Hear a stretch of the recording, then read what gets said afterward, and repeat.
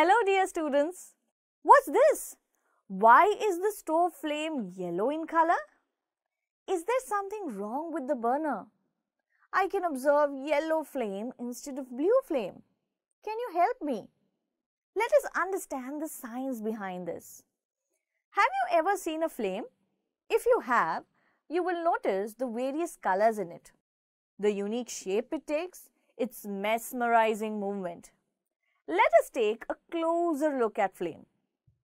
When you carefully look at the flame of a kerosene lamp, it is yellow in color. What about the kitchen burner? It is blue. This is because the flame color depends upon the oxygen supply.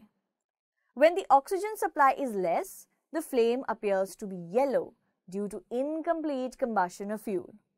Now, when the oxygen supply is more, the flame appears blue due to complete combustion of fuel.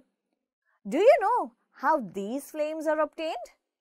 Now, when we burn the candle with a matchstick, the heat of the matchstick melts and vaporizes wax, which rises through the wick and forms flame. Now, if you observe, you will see three distinct colors in the flame.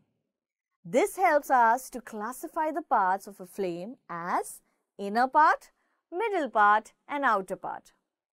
Can you classify the parts of the flame with respect to the distinct colors in the flame? Thank you and happy learning!